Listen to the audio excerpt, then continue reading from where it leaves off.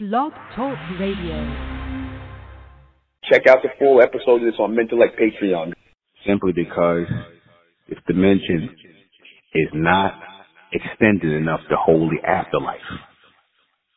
I'm going to say it again.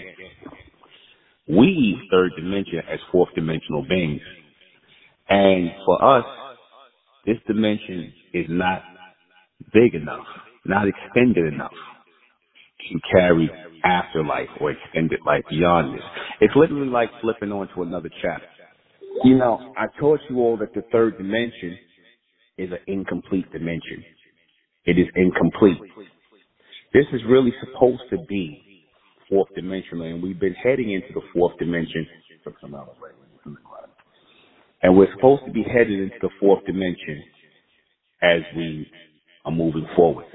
We're supposed to be leading the way to the fourth dimension and thus making our foundation, our basis of the fourth dimension. And the fourth dimension represents the extended dimension into outer dimensions. Again, there's really supposed to be fourth dimension, the eighth dimension, the 12th dimension, the 13th dimension, and all of these dimensions are interconnecting. And they are eternal life dimensions, meaning there's no death in the fourth dimension and beyond. In the third dimension there is, because it has to literally be in order for the physical body to regenerate into an extended space. In other words, this physical body that we have cannot extend into the fourth dimension. Okay? So it has to fall away. It has to die off. You see? But the soul we have, the energy, the power we have going through us, the solar energy we have going through us is eternal.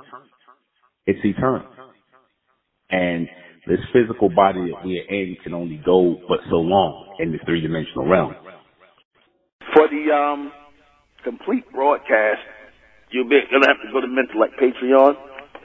Go to Mentellect Patreon for this complete broadcast, because it will not, I guarantee you, it will not be on YouTube. Subscribe to Mentellect Patreon and join the American Republic. And subscribe to High and Mighty Talks on YouTube with Nuben Minkari.